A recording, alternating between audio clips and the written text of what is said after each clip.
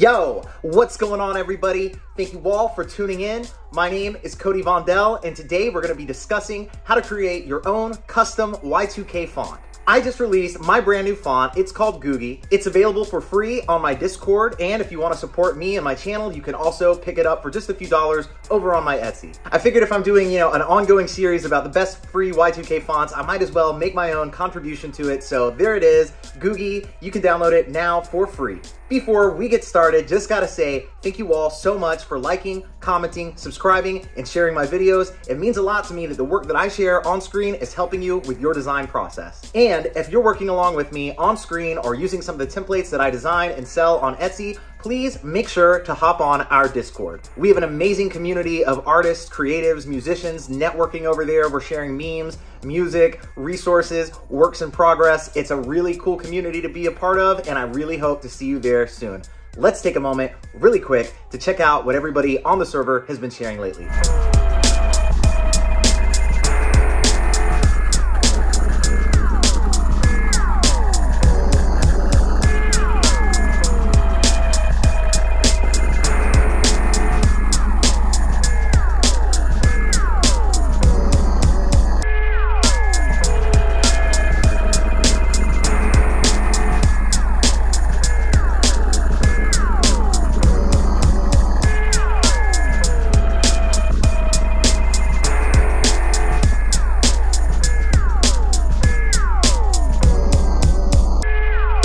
As always, the community is growing and sharing a lot of cool stuff, and if you're not over there, I hope to see you there soon.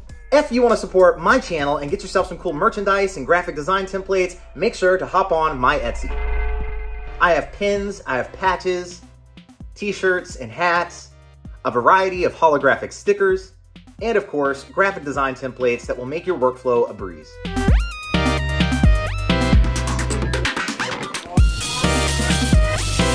And if you like my intro, outro, background music, I create it all. Just search Cody Vondell on Spotify or your preferred streaming service. You can also catch me on SoundCloud and Bandcamp. And of course, at Cody Vondell on TikTok, Twitter, Instagram, all that stuff. With all that being said, let's hop on screen and talk about the steps that I went through in the process of creating my own font. So I was feeling inspired by mid-century, space age, Googie fashion, and architecture, and its resurgence in the late 90s and early 2000s. So I started playing with some basic vector shapes and using the Pathfinder tool to combine and subtract parts of those shapes.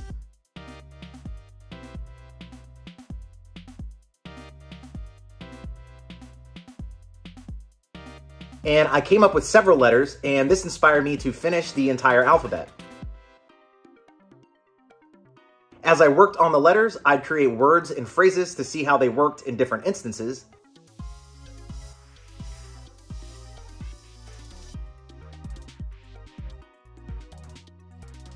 Quite a few of the letters were looking cool. A few others needed some fine-tuning.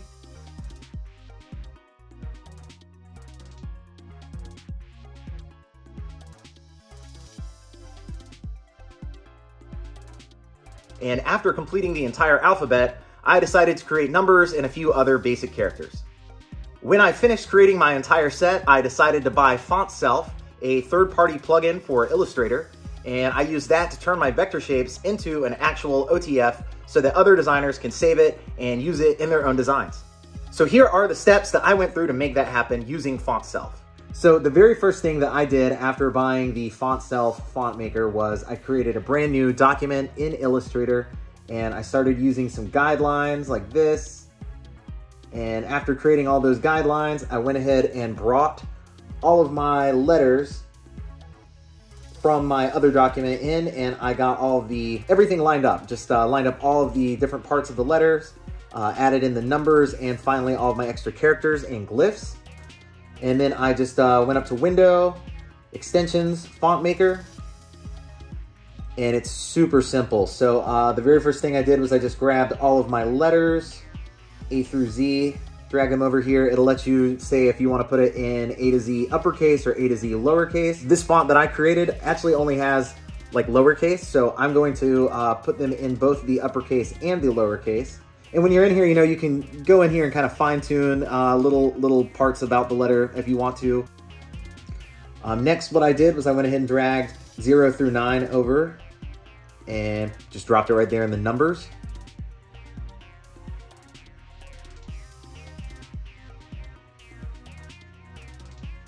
So as you can see, it's already automatically linked all of my letters and numbers. The very last thing that I want to do is grab a couple of my extra little glyphs and characters. So this is where we are just going to go ahead and manually put in what symbols these are for. So this would be a period. That'll be a comma, a hyphen, an apostrophe,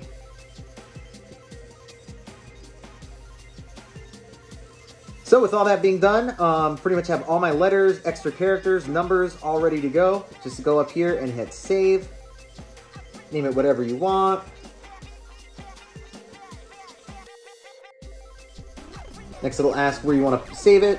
As an OTF font, I just hit my desktop and boom, we have a brand new font created. So with a little bit of time, precision, and the right inspiration, you too can create your own alphabet and turn it into a font for other designers to use in their work.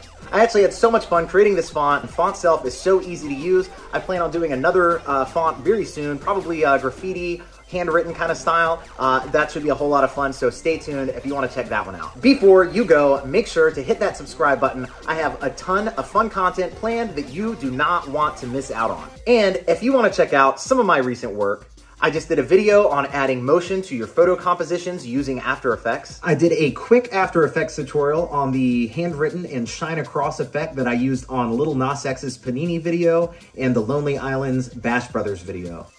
I added another video to the best fonts for Y2K aesthetic. And we created and colored a ton of cute little characters on screen using my brand new Y2K mascot maker. You can pick that up on my Etsy for just a few dollars.